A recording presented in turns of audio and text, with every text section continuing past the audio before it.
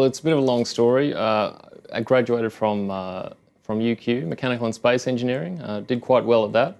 I was working part-time for an acoustic consultancy company measuring road traffic noise. I thought, this is a little bit boring, let's move on.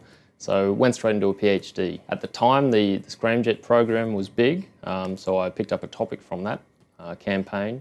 It was in spinning rocket guidance, which was very challenging, probably quite limited in application, although it did lead me into my first real job, which was the postdoctoral appointment at UQ, working on the ScramSpace project.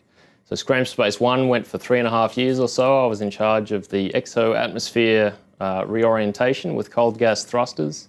Fascinating project. I was a little disappointed that all the work we put in during that project really never came to fruition. ScramSpace never took off, never got above 5 kilometres. It was meant to get up to sort of low Earth orbit, 330 kilometres. And then all the work that everyone had done just ended up being sitting in academic papers. So I thought, well, here's a real opportunity to commercialise some of that activity that went on, and hence CB Aerospace was born. So CB Aerospace was a startup company with a bunch of very smart people. We didn't have quite the ingredients together to make it a successful company, and I saw a really big opportunity in the drone space, and hence Skyborne was born. In terms of customer need in the drone space, there was an immediately obvious need in the commercial drone area. So you've either got top-end military drones that are worth a few $100 million each, or you've got the real low-end drone that's sort of $2,000. So something that commercial people could use in terms of agriculture, mining, real estate, all this kind of thing. They really needed something that was around the $20,000, $30,000 price mark, and capable of doing a lot of different things. We went from a technology standpoint and then found a very nice fit in the market. And then we've tailored our solution based on customer feedback as well. For example, the Navy say they need a vehicle that can take off vertically and land vertically in a 15-knot crosswind, as well as have a high top speed. So all our future designs are based around requirements of what customers want. The team building exercise was probably one of the hardest things to do. Having the right team behind you is the most important ingredient. And you talk to venture capitalists and other funding agencies, and the team is the most important thing. So for me, I handpicked the best people I knew at the time. I was doing some lecturing at UQ, and the top 5–10% of my graduating class I invited to come on and do work experience. So I had about 10 top students come and work for me, unpaid, which I thought was great. And at the end of the day, there were 3 or 4 of them left, and I thought these guys are the guys that are going to stick around and really put the effort in. So these were the guys that were interested in more than just securing a nice salary at a Boeing or a Lockheed Martin, and really wanted to try something innovative and new.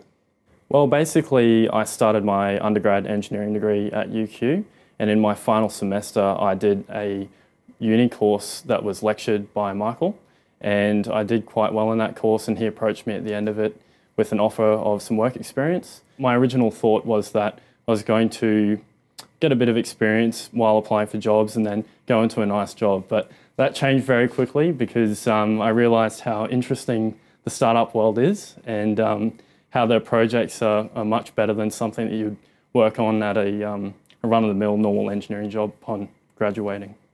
So originally I was the Chief Technical Officer, so basically I managed a small team of engineers who are largely friends of mine at uni, and you know, a bit of half technical and sort of half management and business.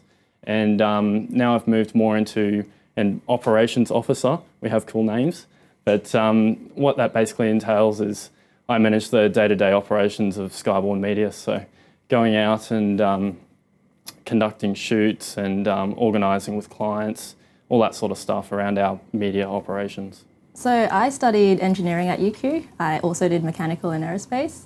How I got into Skyborne is because I went to university with a few of the people who already worked in Skyborne, and based on that, I came in to do some work experience. Initially, my plan was also to, come in, get some work experience, build up my skills, and maybe apply for a different job somewhere else. But when you come into a startup like Skyborne, you become immersed in the culture here, and that's the part that is probably the biggest draw for me. In a startup culture, then it's not as strict. I'm not stuck doing paperwork all day, every day. I am constantly doing something new, something exciting in engineering.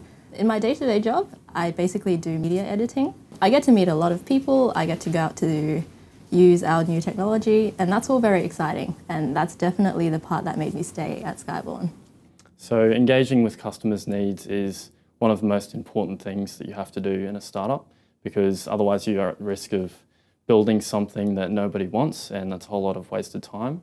So before we started conducting our media activities with real estates and property developers, we started with like initial interviews, phone calls and that sort of thing to work out what they actually really wanted. It's really improved my communication skills particularly. So as a graduate, you're usually working on assignments, you're usually just studying. Being forced to go out and meet people and talk to people, and most importantly, understand their needs, you have to be able to communicate effectively. And just having that chance to see so many people is a huge improvement in my communication skills. Probably the biggest lesson I've learned is that whenever someone does a technology startup, they want to be a Google or they want to be a Tony Stark and have this big, glorious empire. You can't go straight from nothing to a global empire. You've got to start from scratch, and there are various stepping blocks along the way. So the biggest lesson I learned is that you need to be invested in the 3 tiers of innovation. So the ground level, the day-to-day bread and butter business, which in our case is doing photography for developers and real estates. And the second level, which is how can we get that first physical product, hardware product into the market. And then the third level and beyond is this blue sky stuff, the Tony Starks sort of thing. So you have to be a little bit invested in each of them. But fundamentally, in order to get a business off the ground, you need to have that cash flow coming in. And to have that coming in, you need to be good at sales. So you just got to sell, sell, sell.